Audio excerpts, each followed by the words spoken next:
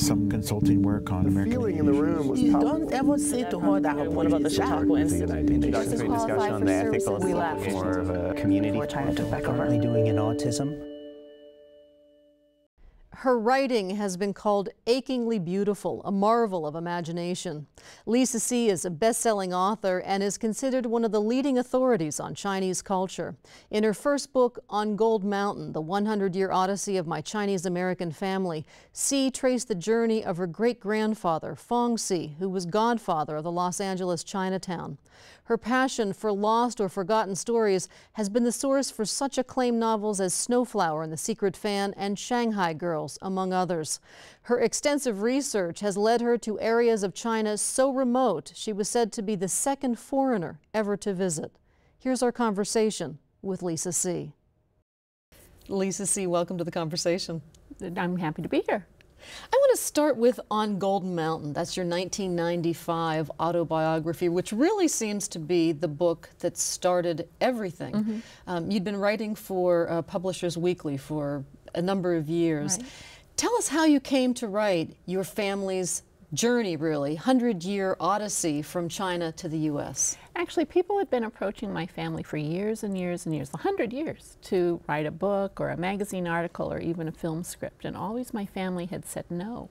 And I think it was a combination of things. I think they had a lot of shame and embarrassment on one hand, because a lot of what my family did was either, borderline illegal or full on out there illegal. And then they, on the other side, they had a kind of an arrogance of, oh, why should we participate in your project? And things had stayed that way for about 100 years. And then someone approached me to do had wanted to include our family in a book she was doing on prominent Chinese American families. And I asked my great aunt if she would participate. And as always, she said, oh no, we don't participate in things like that. And the book came out 2 years later. I gave it to my great aunt on her 80th birthday, and she called the next day and she said, I realize I made a mistake. Why don't you come over? I want to tell you some stories. And that first day, I heard things I'd never heard before, just never heard before. My great-grandfather, I'd always thought, had had 2 wives. In fact, he had 4. And then, kind of in passing, she mentioned a kidnapping, and I'd never heard about the kidnapping, and it took another 2 years to get the story of the kidnapping. So that's how it started, by actually a series of no's, and then, I was into it. It would be an amazing story if it were fiction, yes. And yet it's true. Yes, well, you know what they say, real life is stranger than fiction. And that is true. My great-great-grandfather came to this country to work on the building of the Transcontinental Railroad.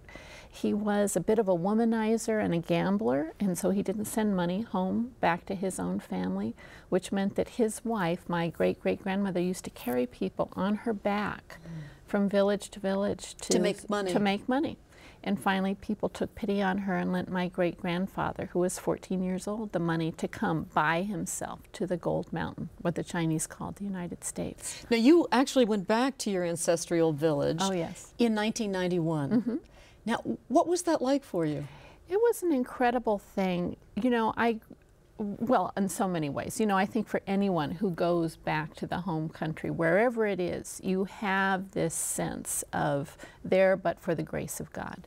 That because everyone in that village today, still 300 people, I'm related to all of them.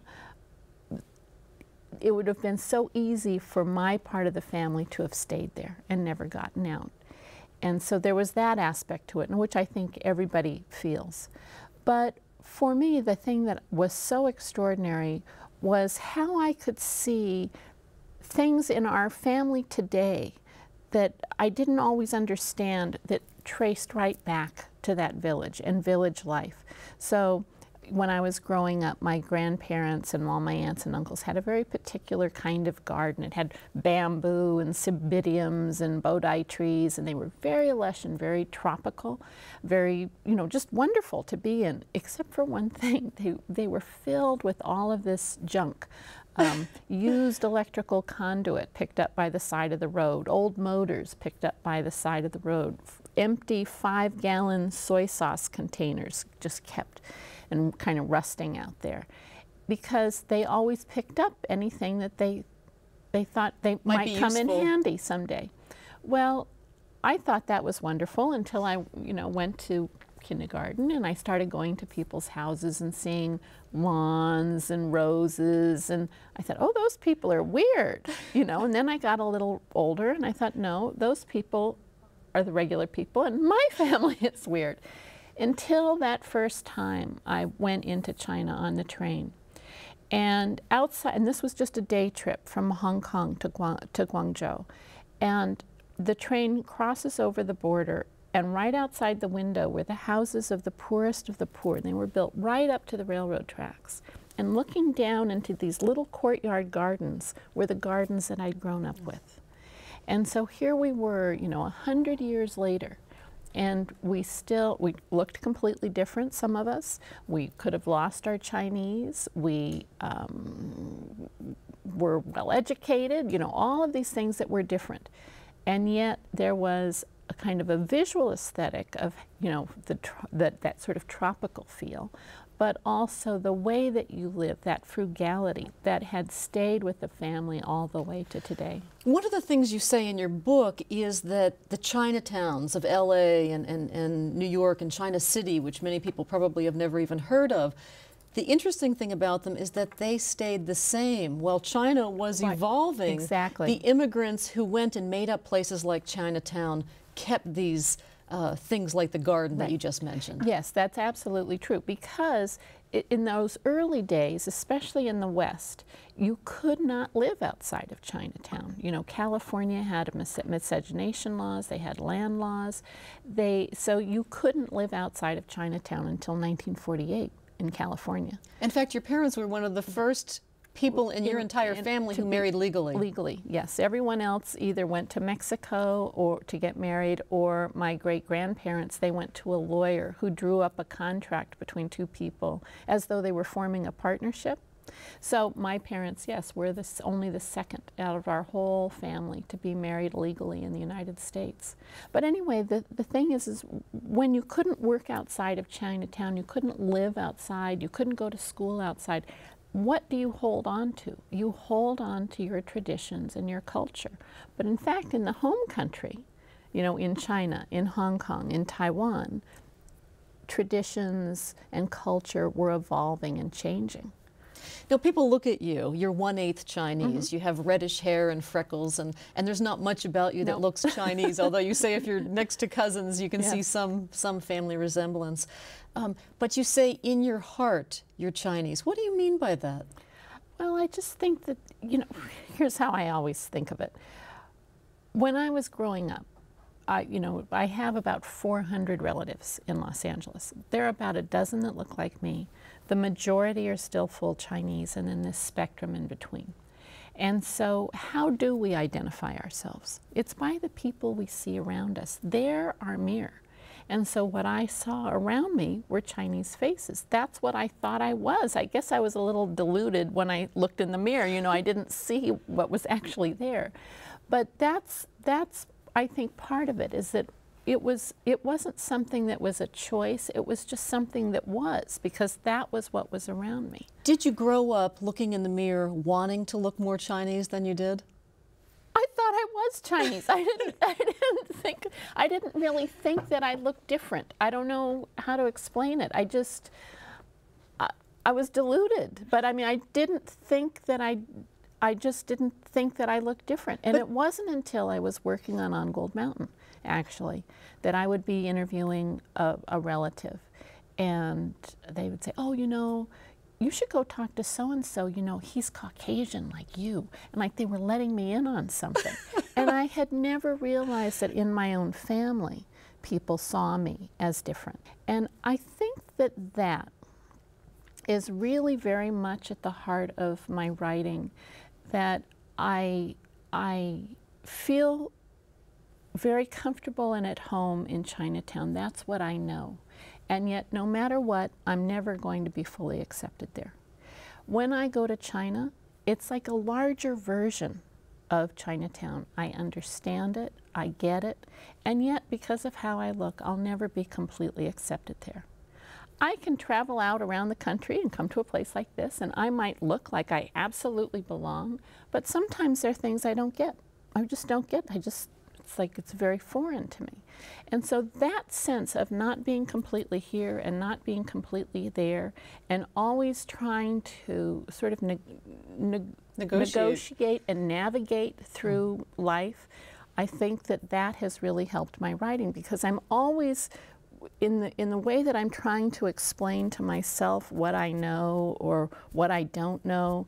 I think that also helps readers, because what they know or they don't know about the Chinese culture, or how they can think about family or things like that in another culture, I think they're coming from that same place that I'm actually coming from. Well, speaking of what they don't know, you learned volumes. You are a self-described research fiend. You have literally been to all of the places that you write about. For good in and your bad. books. And you know, lots of writers, especially writers who have written as many books as you have, they send a research team out to do the kinds of things you do. What was it like, literally, traveling in the footsteps, in a way wearing the clothes of your ancestors? It's an incredible, I mean, I think there again, it goes back to there, but for the grace of God. When you see, for me, when I saw that village where my family was from, it was just, I don't know, I don't know how to describe it, because part of it was, I'm so glad my family got out. But part of it was this deep understanding suddenly of my family, and particularly of my great-grandfather, that people had always said, oh, he rules us with an iron fist. He's so stingy. In fact, he sent so much money back to the village that when I was there, they would say, oh, you know, he built that school and he built that road, and those are the houses he built for the people in the village, that he really was a benefactor there. And so that way that he had ruled the family with an iron fist, that he was so stingy in Los Angeles, was kind of this beneficence there. And so that made me see him in a completely different way, because I think the family in Los Angeles had a lot of hard feelings, actually, about that. And so there's that. But the other thing that happens when you actually go to a place, there are the smells. I mean, it's not just what you see. It's the smell, it's the feel of the air on your skin. And you describe all of those. Yeah, I mean, I do think that those 5 senses are really important in writing. And finally, you never know what you're going to come across, and you never know what you're going to see that can change things completely, or just change things in a different way. So there was, for example, for Snowflower and the Secret Fan, I went to Jianyang County. It's in southwestern Hunan province. I was told I was only the 2nd foreigner ever to go there. By my count, I was actually the 5th, but only the 2nd Caucasian-looking foreigner. It was way out there. And let's just say this, I'm not a camper, okay? I like things like hot water and running water and, you know, sheets and things like that. It was a tough, tough trip. I had to eat what they gave me, you know. And so, I read about some of what you ate, which I won't repeat. Right, exactly. Just think about the worst kinds of things you'd want to eat. I ate them. So there are aspects of that kind of trip that are just physically hard, and you know, being out there in the middle of nowhere, you know, I just kept thinking to myself, don't have appendicitis, don't fall and break your ankle or something like that, you know, because you're out there. So the thing is, while I was there, I got to meet the oldest living Nushu writer. This was these women who used this secret writing system. She was 96, I think, when I met her. She died 3 months later, so I just felt so fortunate. I mean, to me, it was a kind of a life-changing experience to have met her. And, you know, she had bound feet. She could no longer make bound foot shoes because her hands were so crippled by arthritis. And so she wore these child-sized kung fu slippers with Kleenex stuffed in the toes. And she talked to me about the life she had before her feet were bound, what it was like to have her feet bound, what it was like to go into an arranged marriage, what it was like to be part of a sworn sisterhood, what this secret language had meant to her. Well, you can't get that out of a book. You just can't. And she even sat there with her granddaughter. And even though she couldn't make these things herself, she had her daughter showing me how to make bound foot shoes and how to make wedding quilts. And you're with the translator. And I was with the translator, but I could understand every so many words. But the thing is, and actually in the first draft of Snowflower and the Secret Fan, I had a whole scene where they're making bound foot shoes, making wedding quilts, and all of that eventually got left by the wayside. But I know how to do it now, and so there are other books that I can always come back to, and oh, if somebody needs to make a wedding quilt, I'll know how to do it. Well, it's interesting because in all of your books, Peony and Love, Shanghai Girls, which is your most recent book, Snowflower and the Secret Fan, there are elements that I read in On Gold Mountain Oh, yes. that figure into your fiction. What a wealth of information your own family has provided in that way. Talk about some of the things that you discovered. For instance, at Angel Island, which was the West Coast Ellis Island, Right. about your own family that was just so shocking or so just such an incredible nugget that you said this has got to be part of one of my stories. Well, with On Gold Mountain, I had written, oh, I don't know, I was about 350 pages into the book when someone said, have you thought about going to the National Archives? No, of course I hadn't, because that's where they have the Constitution, you know, it just never occurred to me. And so there are these holding facilities around the country. One of them is in San Francisco, and I wrote to them, and they called me back a couple of days later, and they said, you'd better come up here. We have found more on your family than any other family so far. And yet you say your family was ordinary. The C family was ordinary. Yes, they sounded extraordinary to me to read about my them. great-grandfather, he was many things, but he was a legitimate merchant. And so as a merchant, he would travel to China and come back in. Every time he left, that meant a whole series of interviews. Every time he came back, it was a whole series of interviews and interrogations. And these weren't just with him. It was with the tombstone maker, the policeman on the beat, the man who did hauling. There was another man who was a former soldier of fortune. And they would, the government, there was Department of Labor then, they would come out and they would interview people who knew him and knew whoever else was traveling. And all of these files are linked together. So it wasn't just my great-grandfather, it was also my great-great-uncle and these different wives, my aunts, my uncles. All of these people, every time they left the country, every time they came back in, they were interrogated. So to me, one of the incredible things, so here I'd written 350 pages, and they roll out this cart just loaded down, over 500 pages of interrogations, boarding passes, health certificates, photographs, I don't know if I said that, well, but all of this stuff on this cart. And they give me white gloves to look at it. And I open it up, one of the files, and it happened to be 1901, and there was my great-grandfather speaking on the page.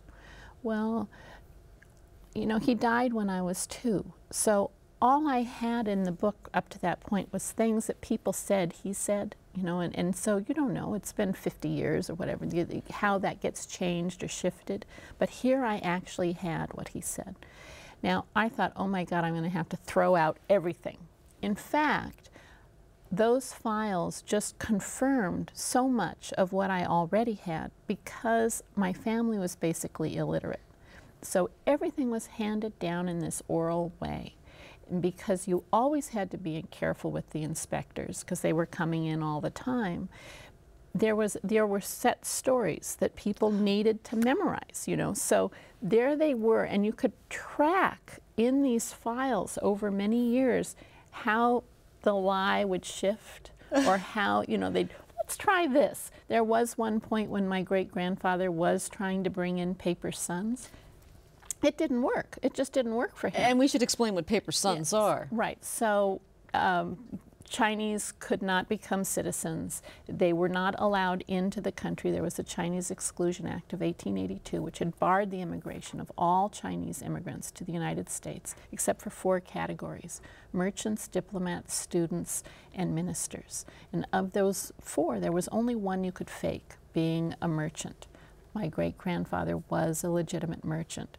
But he had a partnership list. He didn't have any actual partners, but he had this partnership list in which every 6 months there would be anywhere from 8 to a dozen new names.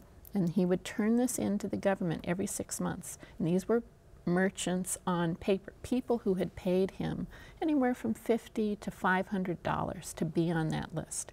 And in that way, he was able to bring in a lot of people as paper merchants. Now, the paper sons were different.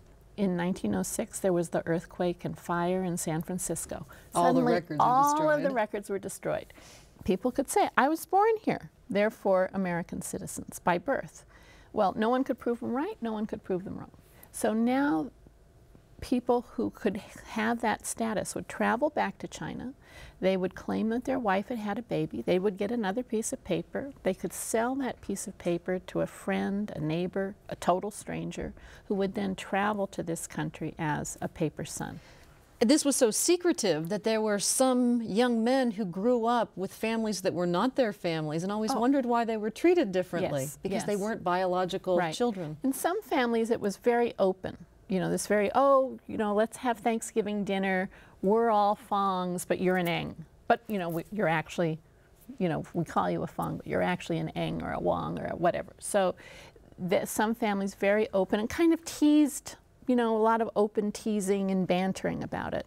But in other families, it's been kept such a secret that I meet people all the time, or they write to me all the time about how they didn't know that their father was a paper son until after he died, and they were going through the papers. Because of fear. Because of the fear. That fear has lingered all the way to today in some families. Fear that you would be deported. Right, that because you're not actually a citizen, you don't know what's going to happen, that you could be deported. Now, the interesting thing about your family is you come from a long line of writers, actually, and you mentioned a moment ago that a lot of your relatives were illiterate. Your mother, Carolyn C., who was married to your father for just a short time, just 5 years, is a writer of note. Your grandfather was actually a writer. Your sister writes. But you didn't grow up wanting to be a writer. No, I didn't. You know, as you said, my mother's a writer. My mother's father is a writer. This is the other side of the family. My mother's father, that grandfather, he was an old Texas newspaper man. And I think, you know, he always wanted to write the great American novel and never really got around to it. He had a fondness also for kind of women. Was married 5 times. When he was in his late 60s, his new wife had a brand new baby. He was very depressed. And we went down to visit, my mom and I was about 10, I guess. And my mom was a single mother. And there was a period back, and this is in the 70s, somewhere in there, that the way she helped to support us was by testifying in pornography trials as an expert witness. And she, you know, she's a PhD in English, so she would say, oh, yes, this scene is just like out of Shakespeare. Not really, but you know, she would say that. So she had this stack of books. My grandfather was very depressed, and he picked one up, and he was flipping through it, and he said, oh, you know, I could do better than this. And he went down to the back bedroom, and he came out 2 weeks later with his first hardcore pornographic novel, which was then published. And then he went on to write, between then and when he died, 75 hardcore pornographic novels, all of which were published. What did you make of all this? It made me think, I don't want to be a writer. That's what it made me think. That's what I mean, that's really what it made me think. I don't think this is the thing for me. And, you know, I watched my mom from her very first article through all of her books. And in those early years, as it is for everyone, it's very hard, you know, and there's a lot of rejection and a lot of criticism, and those things are hard to take. And so I just didn't want to be a writer. Now, when I was 20, I took 2 years off from college. I was bumming around Europe, and I kept thinking that there are certain things I know about myself. I don't want to get married. I don't want to have children. I don't want to live, be a writer, and I always want to live out of a suitcase. You've done all of those things. Yes, I have. So, everyone. You know, but I was living in Greece, and I just kept thinking, how will I be able to support myself? And one morning I woke up, and it was like, oh, a light bulb. You know, I could be a writer. And so when I came back to Los Angeles, within the first 48 hours, I had my first 2 magazine assignments.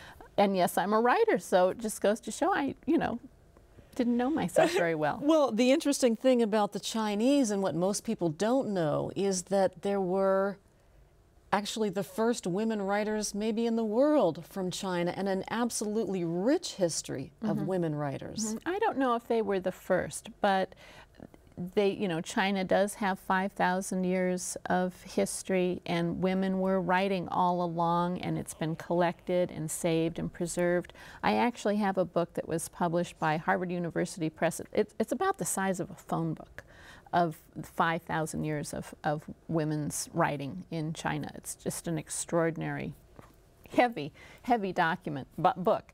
And so one of these groups was in the mid-17th century in the Yangtze Delta. There were more women writers who were being published than altogether in the rest of the world at that time. Well, there weren't very many in the rest of the world at that time. I think we'd be hard-pressed to come up with the names of even 5. But in this one area, there were over 1,000 women writers who were being published, who were traveling around the country in the 17th century version of book tours, who were supporting their families with their writing. A lot of that writing has survived to today. It's published, translated into English, and it's pretty extraordinary. And these kinds of stories, I was particularly interested in a kind of a subgroup of those women, what were called the lovesick maidens. These women who loved this opera, the Peony Pavilion, and when they read it, they would catch cases of lovesickness, like the main character in the opera, and then waste away and die. And Literally. Literally. And as they were dying, they would write these poems and stories that their families would publish after they died. And so there were 3 women, all married to the same man, all lovesick maidens. They all died. They all worked on one book together, one right after the other, which was then published. And it was the first book of its kind to have been written and published anywhere in the world by women. And so for me, that was the inspiration for Peony in Love.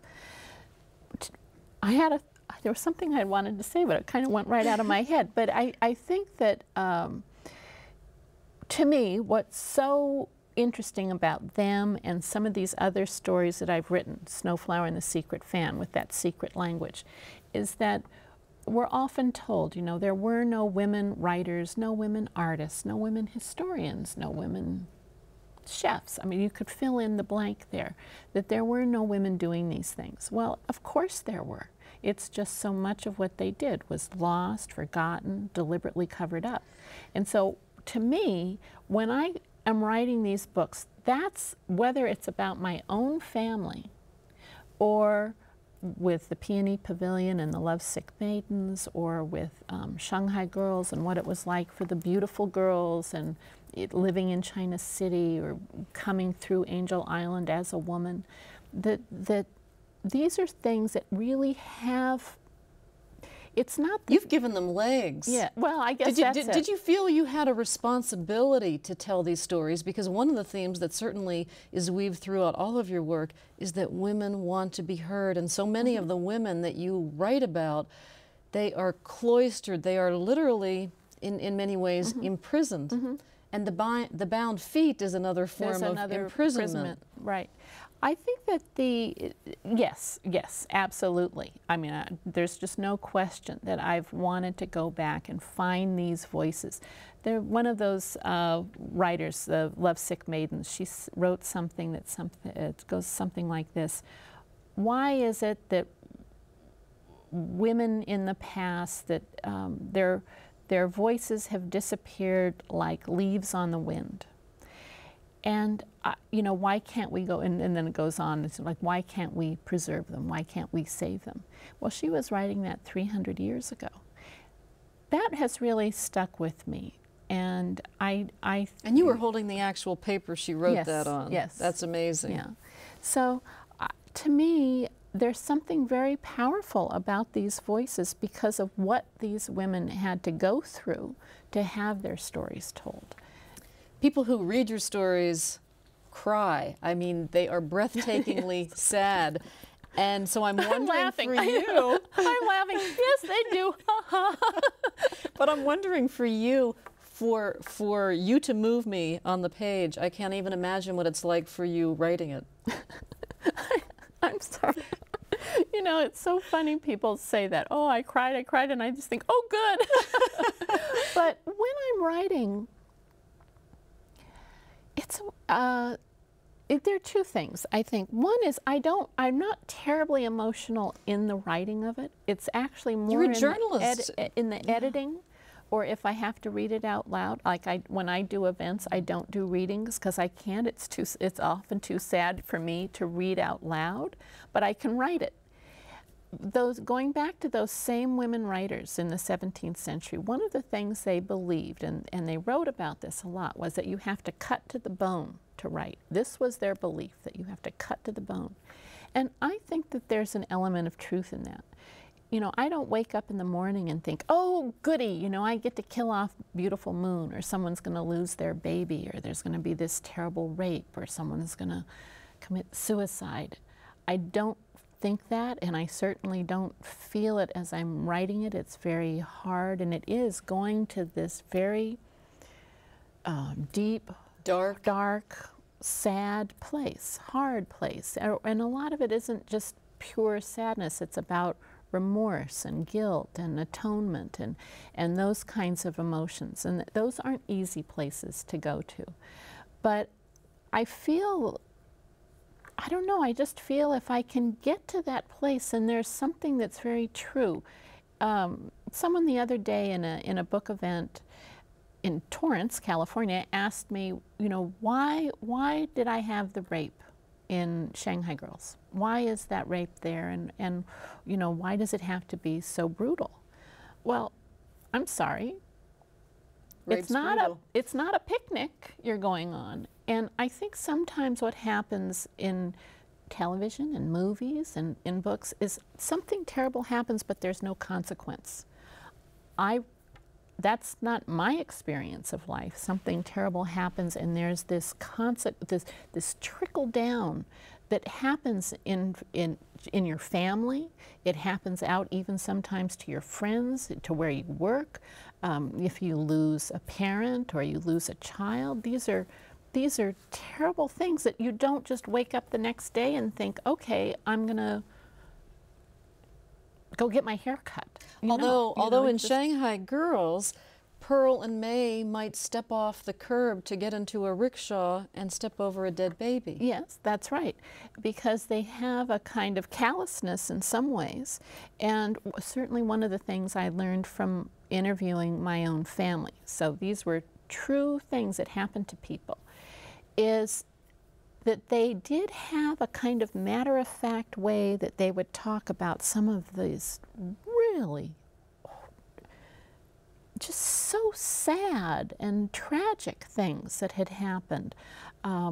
There were 3 of the children were three were kidnapped. 1 baby died, and what had happened in that kidnapping, or when other Kidnapped for ransom. Kidnapped for ransom. But there are other, you know, it's a big family. A lot of children died in my family, as they did in families around the world at that time, before you had antibiotics and all of that stuff. And so I think there's a part where you're just trying to get through. You know, life is so hard. You're so poor, you're so cut off from the outside world, or whatever is happening. And this isn't just Chinese, this is for anyone, right?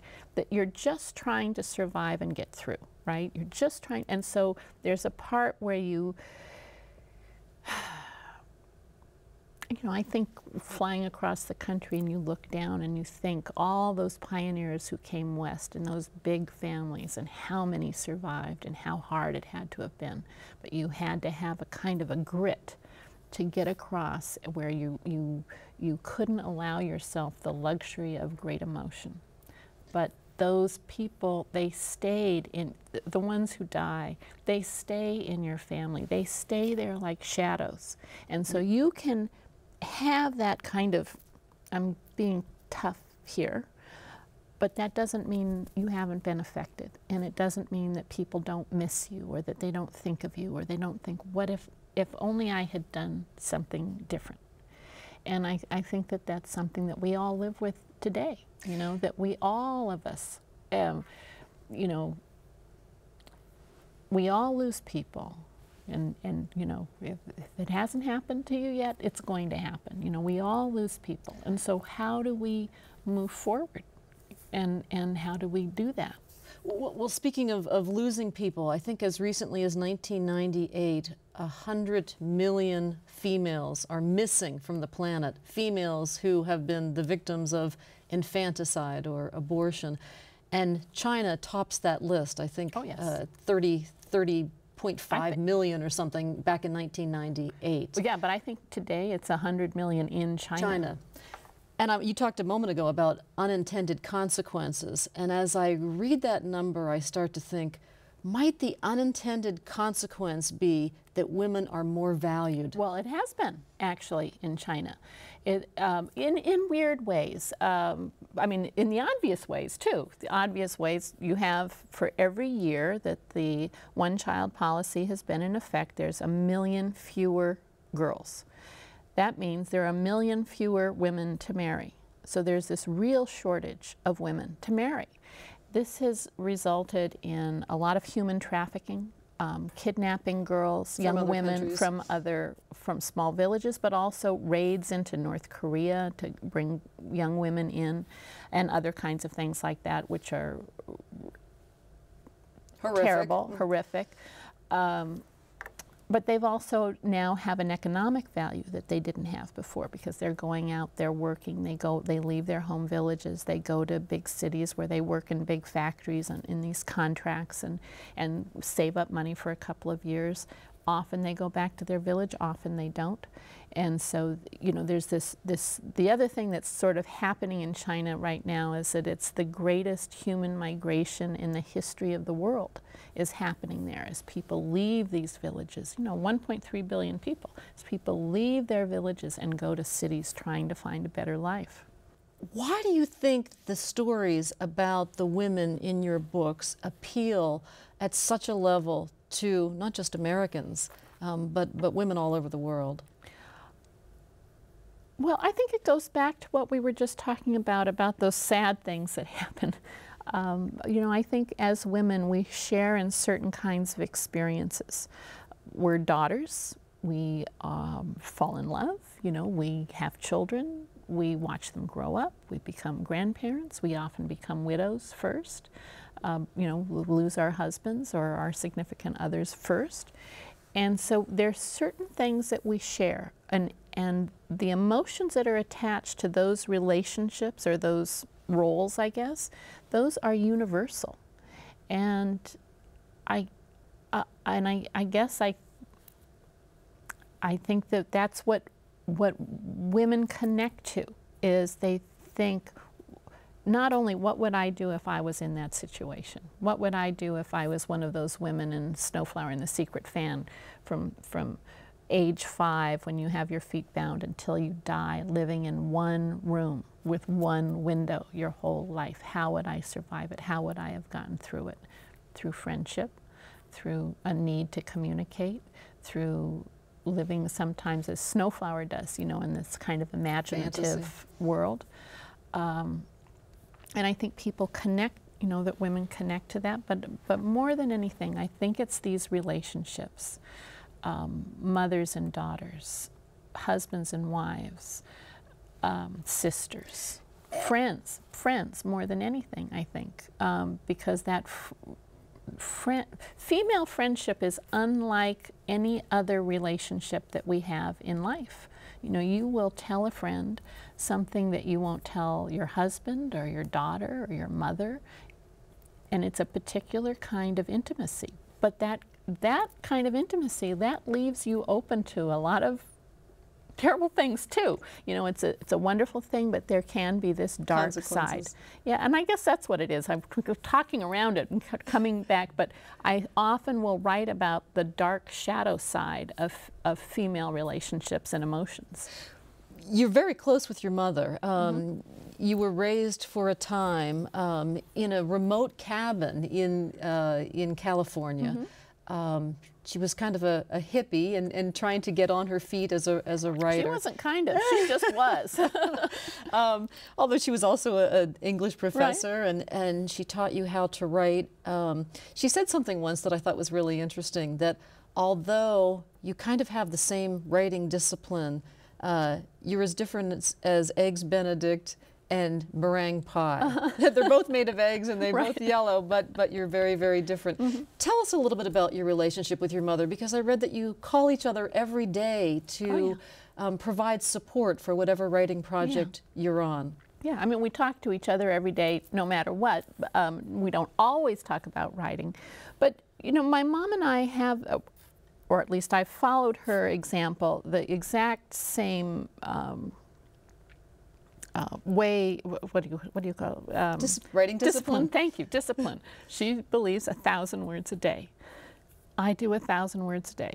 She says, you know, one charming note. Well, I either do a charming written note or I send an awful lot of email. I like to think I'm charming that way too. But that you have to balance both of these things, the actual writing and the creativity and being disciplined about it, but also that it is a business. And so I think that's what she means when she says 1,000 words a day and one charming note. And I follow that completely. I believe in it. I know it works, and it's been really very freeing. You know, 1,000 words, that's only 4 typed pages. And if every day? Every day. And so when I'm writing, when I'm actually writing. So when I'm on a book tour, I'm not doing that. But, you know, at the end of the week, that means you have a chapter. At the end of 2 weeks, you've got 2 chapters. So if you just have that discipline, you're going to get it done. And that, you know, there are always things that would be more fun to do.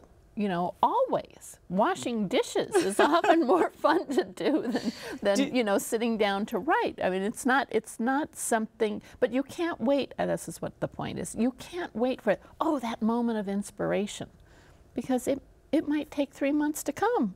So you have to just sit and work, and you find it in the day. And in this way, you don't have a writer's block. You don't allow yourself a writer's block. And sometimes I'll be writing and I'll just think, oh, this sucks. You know, this is really bad, but I'm getting my 1,000 words. I even keep a notebook with how many words I do a day, and that I'll follow, you know, week by week to make sure that I'm staying there. And you have to do that for one thing if you have a deadline, but it just keeps you going, and it doesn't make the writing so precious and, oh, you know, this is like this little special thing that I have to go to this special place. It's just, this is what I do, and I'm going to go to that.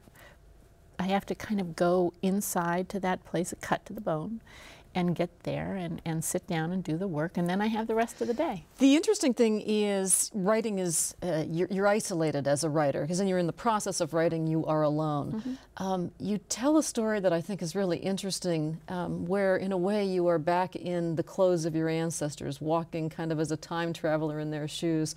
You had a concussion, a serious accident, and so for a while, kind of vicariously experienced, I guess, in a way, what it was like for these new shoe writers, these women who wrote secretly to their friends to have some contact with the outside world. Tell us about that. Yeah, when I was working on Snowflower and the Secret Fan, that really was, I think, one of the hardest things, that feeling, trying to get to that feeling of what would it be like to be that isolated. Because I can't imagine it. You know, I'm out and about. Right now, I've been on an airplane every day for about 3 months, so you know, I've been really out and about, and I just can't imagine being so, I just couldn't imagine it. And I actually was having a kind of a hard time, and then I had this concussion.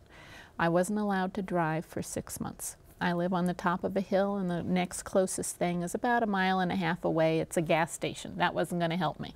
So all of a sudden, and at least for the first month, I really was in my bedroom, because I was pretty out of it. I had 2 windows, you know, so I was a little better off than the new shoe writers.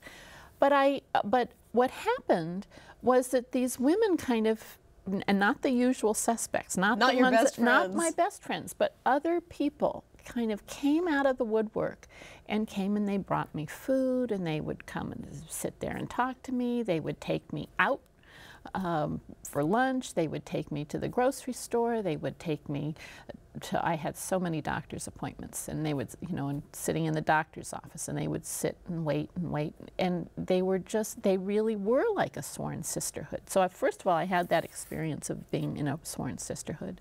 But secondly, I had that experience of being so isolated.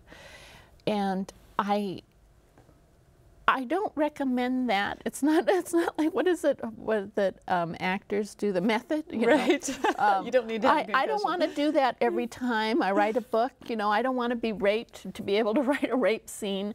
But I think that actually what happened there, and being so isolated like that, it did bring me to a place in some funny way, I don't even really know how to describe it, but into this place where I'm still able to go there pretty easily. And that's sort of where I go to start this writing, that I was able to strip away all the usual activity. It sounds so zen. It was in a kind of way, and that's a much better word. I'll have to use that next time. Well, you've said that when you're in the throes of writing, you don't dream. Mm-hmm. And it's as if you are zoning out in different ways and in a way maybe being transported to these places. Well, I think that that's true, and I've heard that from other writers too, that when they're writing that they don't dream. Because I think in your daylight hours you already are in this kind of dream state of going to this very imaginative place, and you're kind of touching those very deep emotions and deep relationships that we have. And so by the time it's time to go to bed, it's just, please, just turn it off. Just turn it off. But that when I'm done with the book, oh, I have terrible nightmares. I just have terrible nightmares. And then my husband will say, you need to get started on another book. Again. Interesting. And I've heard that from other writers. And you are writing the sequel to Shanghai Girls, and I want to talk about that. But before, I want to talk about you as a writer, living in LA, and then as a writer among other Chinese American writers, Amy Tan, Maxine Hung, Kingston. You've been compared with both of them, and in fact, you're very good friends with Amy Tan. Very have good traveled friends. with Yes, her to Amy China. and I just were in China last March. She called me up. She said, you know, she was going to do some research in this one village. She had been invited to stay in a 17th century 29-room bedroom villa in this small village. Did I want to come? And while I was doing research, I needed to go to a villa. I said, sure. I mean, I needed research. I needed to go to a village. And I thought, villa, you know, sounds great. I'll just say this. A 17th century villa in China is not the same as a 17th century villa in Tuscany, okay?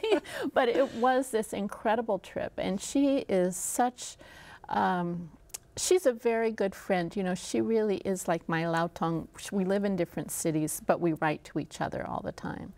And she's very generous, and she writes very different kinds of books. And I think sometimes, and I'll get this criticism sometimes from Chinese readers, Chinese American readers, who will say, well, that wasn't like my family. That isn't the experience of my family. Or that, you know, is a different, I don't understand that. That didn't happen in my family. Well, that's sort of like saying there was one Chinese American experience or one Chinese experience, or, and I always answer back, it's like saying there's one American experience. If you just think of movies that are out right now or coming out, you know, would you say if you saw Sex and the City that all American women are like, single, you know, are like right. Carrie, or if you saw Precious, all American women are like Precious? There's a pretty big extremes there, and what writers are trying to do is tell a slice of life. Anyway, Maxine and Amy and I, we all have the same agent. Oh, interesting. Which is interesting, and actually our agent also has a lot of other Asian American women writers, and so we have this kind of nice group, and I think we don't necessarily all see each other, but we all keep in contact, and I'm always interested in what they're working on, and I think I hope they're interested in what I'm working on. Now, how do you go to the same 17th century villa and know that you're not going to come back with the same ideas? Well, because for one thing, I'm writing about the Great Leap Forward, and her story takes place about 200 years ago. So, and I said, you can have this. The village actually had a very nice name translated into English, Moon Pond Village, and all the sort of history of the village and how the names of all the places, how they all tied in together. I said, Amy, you can have that. You just take that. And I'm going to just name it something else. But the geography of the place is the same, and we're both using the same. I don't know if she's using the villa in her story, but I'm definitely using the villa. And she said, "Oh, we should be very open about it and put it in both of our books that it is the same place, and people can see how we do it differently." But I don't know. To me, doesn't seem quite as important. Maxine Hong Kingston, Warrior Women is the book she's probably, Woman Warrior, I'm sorry, probably best known for. She has at times been criticized by some Chinese for colluding with racists. You know, that some people feel that her view of, or the way she writes about the Chinese is racist. That's a kind of a, I think that happened when her book first came out, and it certainly lasted for the next one. That was really one academic and also a writer who really went after her on those issues. I actually think we've kind of gone beyond that place. I mean, I just do. I think that those arguments don't really exist anymore. Really, I just don't. I'd be interested to talk about, because you write about the push and pull, number one, to leave a country and go, for instance, to the United States. And so I want to talk about that, and also the push and pull that you maybe have felt from your different ethnic heritage. Mm-hmm. Is that something you deal with all the time? Well, yes, but I think that was actually something I was talking about earlier, of that feeling like I don't completely belong here and I don't completely belong there. Then I think that that's actually made me a better writer, because I'm always trying to explain not only to myself but to other people who and what I am and what I know and what I don't know. So in that way, I mean, yes, I guess I feel that push and pull, and it's very much at the heart of these books that I write. That immigrant experience, you know, we all have someone in our family somewhere, maybe not very far back, sometimes it's way back in time, who was brave enough or scared enough or dumb enough to leave their home countries to come here, that they may have been expelled, they may have gone into exile, they may have been taken against their will. I mean, there are all kinds of reasons that people leave their home countries to come here, but we all share in that experience. And so, to me, I mean, it's uniquely American. Yes, you could be in China and move to Singapore, or you could be in, I don't know, Buenos Aires and then move to Lima, but we all share in this experience in the United States. And so the individual stories are different, you know, and what it was like for Italian Americans or Irish Americans or African Americans. The individual stories are different, but at their heart, they all share in this immigrant experience. And to me, that is so fascinating, but also inspiring at moments, and also tragic, because, you know, my mom often says, my mother's family, they got here in 1610. And she says she often says this, they came off the boat, they looked around, they said, "Where's the bar?" and then that was that. You know, it was downhill ever since. And so that they instead of kind of going up, they just kept going down. And that's what's so interesting, is everybody is coming in, but, you know, do you rise to the occasion? Do you fail? Do you when bad things happen, how do you respond? When good things happen, how do you respond? And so that, I think, again, is just part of this very, very American experience. Tell us what you're working on now. Well, it is the sequel to Shanghai Girls. It picks up right on the same night as Shanghai Girls ends, and moves into, they are going back to China. It's 1958. And it's really about 3 or 4 years, and this is the period of the Great Leap Forward, this moment where all the communes were started, that there was this sort of dual project, creating steel, creating an abundance of grain, and yet over 30 million people starved to death. And so it was a very tough time in China. But what was interesting to me is that we think of China as being closed, but actually it was very porous. And so a lot of people were going in, a lot of people were coming out. There was a lot of communication between the two countries, even at the diplomatic level. So I'm having a lot of fun with it because it's, again, stuff that people really don't know about. And to try to get to what life was like in a village at that time, and what life was like in Shanghai, and how some people were really living the high life, multiple servants. The Paris of Asia. Yes, and that it wasn't, you know, when we think of communist country, people were, it wasn't like that. I mean, yes, for some people it was, but for some people they were living pretty glamorous, fun, interesting lives that had a lot of connections to the outside world. Book club members around the country are waiting with bated breath for that story. Thank you so much, Lisa C., for talking with us. Thank you for having me. I hope you enjoyed our conversation with Lisa C. Comcast subscribers can watch this program anytime on Penn State On Demand. Find out how through our website, conversations.psu.edu. You'll also find an excerpt from Lisa C.'s book, Shanghai Girls. I'm Patty Satalia. We hope you'll join us for our next Conversation from Penn State. If you've enjoyed Conversations from Penn State and would like to purchase a DVD of this show or any of our other episodes, order online at mediasales.psu.edu or call 1-800-770-2111. Production funding provided in part by the Corporation for Public Broadcasting and by viewers like you. Thank you. This has been a production of WPSU.